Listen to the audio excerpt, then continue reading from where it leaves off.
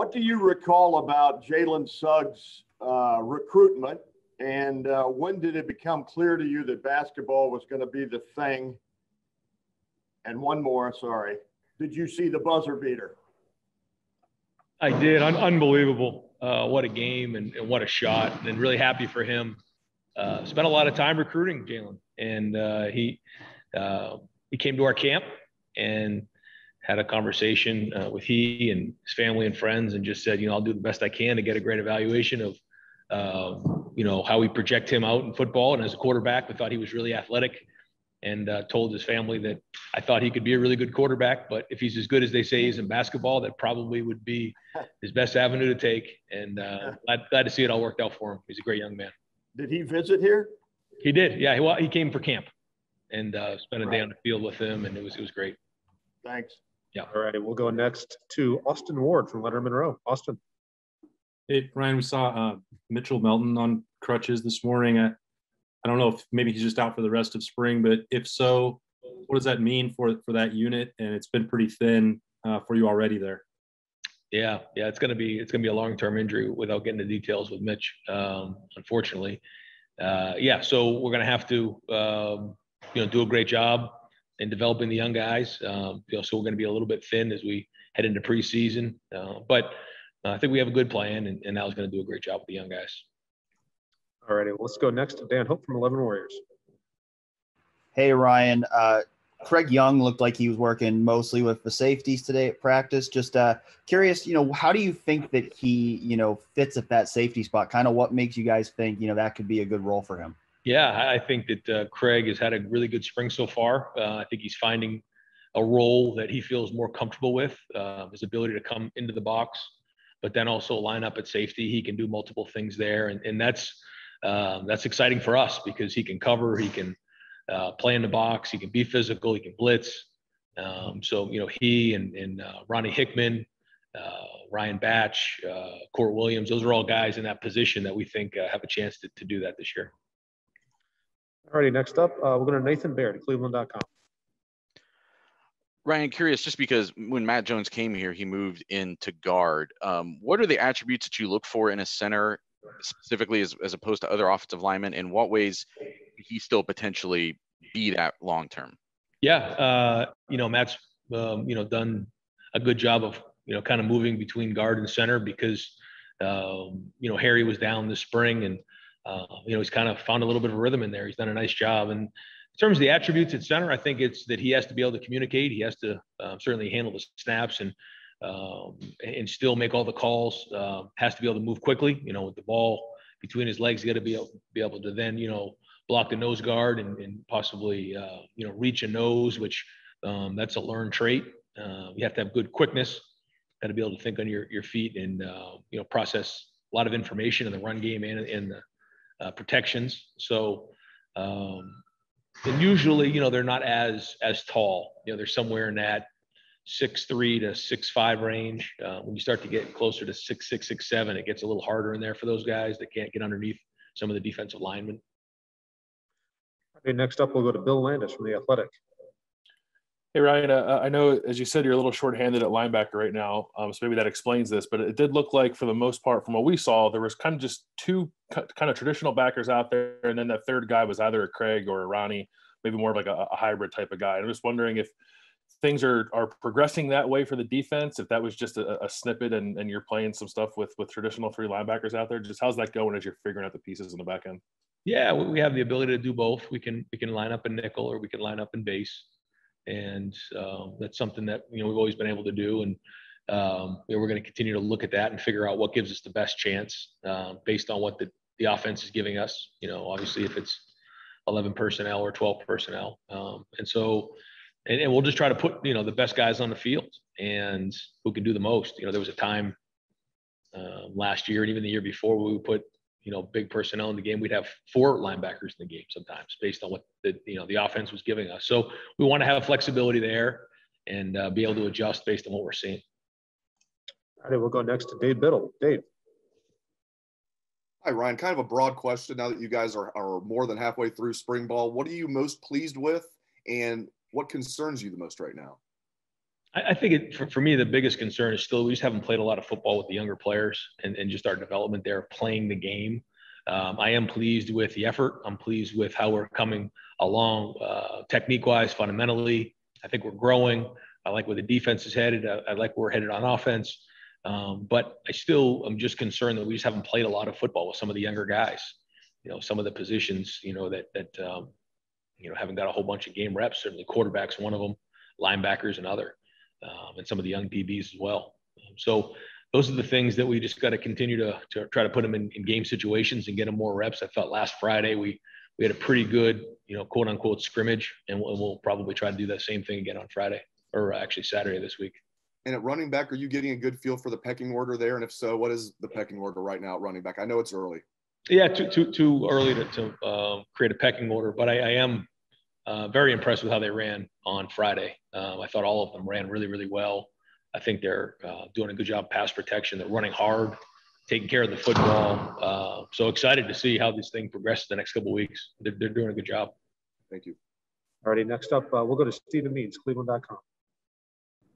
Ryan, kind of two things in the secondary. One, I know Mario just moved into the defensive back room. It didn't look like he was out there today. Is there anything extra with that? And then also, you brought up Ryan Watson, Legend Cavazos' name specifically back when spring practice first started. Given that Cam is non-contact and Seven's non-contact, and those guys are getting a significant amount of reps, can you just speak on what type of growth you've seen from those two guys, especially since they didn't get a lot of football? Yeah. No, I mean that's the great thing for them is that they don't really have a choice. They got to go. They're kind of getting just thrown in there, which is great, and they are getting better because of it, because they're practicing. The more you practice, the better you get. It's just the way it goes, and they're practicing. They're out there every day, and again, 2 more weeks of that. If they can stay healthy through this, they're going to come out of this spring a lot stronger and hopefully ready to make an impact in the fall. All righty, we'll go next to Bill Rabinowitz, Columbus Dispatch. Hi, Ryan. Can't do one of these without getting a specific question about the quarterbacks, right? What have you seen from them so far? 2 practices that we've been able to see a little bit of. CJ's been taking the first reps for what that's worth. Can you tell us what that is worth, and what do you like about what you've seen from them, and what do you still need to see? Yeah, no, we're just rotating the quarterbacks. It changes every day, and splitting up the reps the best we can. I think they've done a decent job of learning each day, so I think that's been a positive. I think their lack of reps is it's hard. They need so many reps of everything, and the good news is they're very eager to learn. They're taking good notes. They are all getting better in their own way, so that's all been a positive. I wish we had 18 months to get them ready, but we don't. So the rush is on, but so far so good. And no separation yet? No, not yet. All right, let's go next to Joey Kaufman from the Columbus Dispatch. Ryan, I don't think we saw Chris Olave out there in practice. Just what's the latest with him? I know with their Friday. Yeah, he's just dealing with an illness. All righty, let's go next to Whitney Harding. Whitney? Hey, Ryan, you've had a few days now to look at that scrimmage film. How has that maybe adjusted to things you guys want to focus on this week? And then for the next scrimmage you mentioned, what will be the focus on that? Same thing. I'm trying not to overreact, and I'd love to just scrimmage every day now after watching the film from Friday. But we're going to stay with helmets. Today we did, and then tomorrow will be pads, and then we'll go helmets on Thursday. And then we'll pad again on Saturday, and just try to make sure those padded practices are really physical and really clean. We're going to do some situational stuff here in the middle of the week, and then get into that scrimmage mode and really take tackle and everything like that, as long as we stay healthy here going into the weekend. After looking at it, was there something that kind of maybe stood out to you or surprised you that you didn't notice looking field level or however you were? Nothing more than just the overall, man, we got to play more football. And there was some good things out there, but it's you don't have Tuff Borland or Pete Werner or Baron Browning. You don't have Justin Fields. You miss these Luke Farrell. You miss these guys that you just counted on. And now you have some of these younger guys that haven't done it and really didn't get a chance to play much over the last year. So, the rush is on to get them ready. And again, not that it was bad. It's just they haven't played very much. So they just need a lot of reps. And the more we can get them, the faster they'll learn, because the good news is they're all capable. Thank you. Yep. All righty. Next, we'll go to Tim May in Letterman Row. Tim.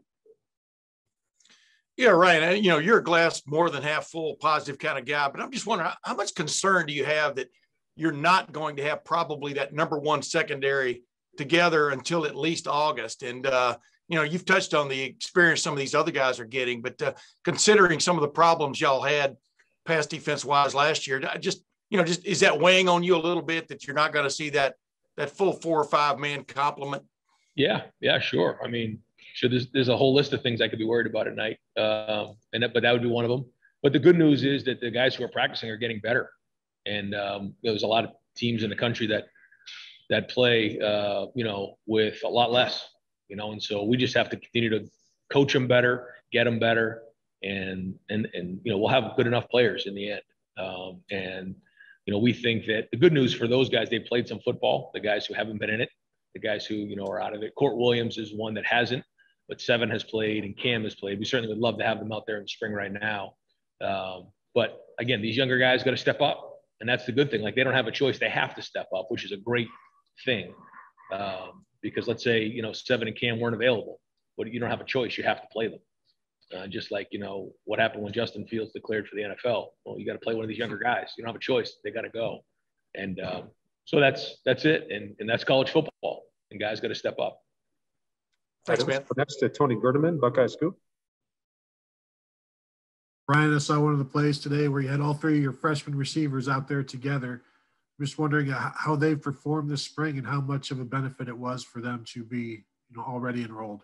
Yeah, I think it's been huge. I think they're much further ahead than they would be if they got here in the summer. And all 3 of them are very talented, and they're learning quickly. Still have a long way to go.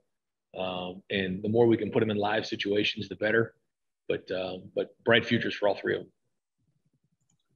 All right, next we'll go to Brendan Gulick, Buckeyes Now on SI. Ryan, you've made it pretty clear that you've got a young group here that needs a lot of reps. Can you give us an idea of the general football IQ of especially the guys who didn't have a lot of playing time last year or didn't have spring ball last year, and certainly the guys that have early enrolled this year? What's the general level of IQ there that makes you think that they can pick things up quickly? I think our IQ is pretty strong, and that's something that over the last year, although we didn't practice, we were able to pick up a lot of information because we still did a lot of meetings, a lot of virtual meetings, a lot of non-padded practices. So, and then our young guys are pretty sharp. I mean, they're really good students. They pick up things well, very intelligent. So that part's great. It's just literally going out there and doing it physically. That's the part where we just got to go, and we can't make up for that. So they'll learn quickly. They learn from their mistakes fast. And I think our IQ is pretty strong. Alrighty, next up, we'll go to Jeremy Birmingham, Letterman Row. Hey, Ryan, you said it a couple times today, but the key is staying healthy. And that seems like you've been on a real good run of bad luck this spring. But how does that impact the plan moving forward in these next 2 weeks as far as the physicality of practices? How challenging has this been for you guys considering the number of players that have been out? Yeah, I mean, you have to push through it. It's just the way it is, and we haven't been over the top. We've only tackled once. We're only going to pad 2 padded practices this week, but you have to do it. There's nothing else that replaces being physical, and we have to be tough. We have to be physical, so we're going to do that. And it's a hard part of it, but we think through every single thing we do, every minute of every single drill, and looking back on kind of some of the things that have happened this spring, they've really been non-contact situations. So, feel good that we're putting them in a situation to be successful. We're keeping them safe, but at the same time, we got to be able to practice. All righty, we'll do 2 more questions. First one to Spencer Holbrook. Spencer. Ryan, when you guys try to evaluate how you're going to replace Tommy and on the inside of that defensive line, where does that battle stand, and who's really stood out there so far for you guys? I'm very excited about our interior defensive lineman. I think Haskell's been out, but he'll be back soon. And then inside, Antoine Jackson's playing as good as he's played. I'm glad that he's back for another year. Veteran guy in there that you can count on. Jerron Cage is playing his best football. Tyleek Williams has flashed. He still has to learn how to sustain, but he definitely flashes. And then actually Noah Potter's done a little bit of work inside for us. And then I think Teron Vincent has a chance to have a breakout year for us. It started off in the off season with Coach Mickey, was gold in strength and conditioning this quarter for champions, and his play has been excellent. He's definitely playing his best football, and it all started in the off season. He gave himself to Coach Mick. He got gold, and now he's about to take off. And if you were asking me, probably the most improved right now, I would probably say Toronto up front. So excited about that. And then we also get Mike Hall coming in here this summer. So, and then, Jaden really hasn't practiced much, but hoping to get something out of him here by the end of the spring. And if I could follow up real quick with Teron, is that kind of like a gradual buildup for him? Because it seems like high expectations come into the program, and then he just hasn't been able to find his way on the field with injuries. Have you seen him kind of just the switch flip, or how's that been for him? Yeah, no, I mean, he has had some injuries here and there, and he's definitely matured. But again, I think it all started with whatever decision he made to get after it in the weight room with Coach Mick. That was it. Because then once that happened, now his game's taken off, and excited to see where it heads into the fall. All right, and we'll wrap it up today with Dennis Dodd. Dennis. Hey, Ryan, thanks for doing this. Sure. Was there a time when you recruited to knowing to the point that, the one-time transfer thing was coming? And what was that like? Obviously, Justin needed a waiver. And do you have a philosophy on that going forward? Obviously, coaches have called it free agency, but you can get guys now too. Yeah, I mean, like you said, there's two ways to look at it, and I've been very supportive of guys who have left our program. I have supported them in their waivers, and I think all of the guys who have left the program in the last 2 years have got waivers to play immediately because I've supported them in that area. They've all left in good standing. I think if they have an opportunity to go play somewhere else, they should. I do think we have to be careful about letting them do that multiple times, though. And so it's tricky. It is a slippery slope, but I've decided to support these guys in where they want to play. Thanks for watching. Be sure to click on that subscribe button so you don't miss a single thing, and come visit us over at BuckeyeGrove.com for all the best Ohio State information on the web.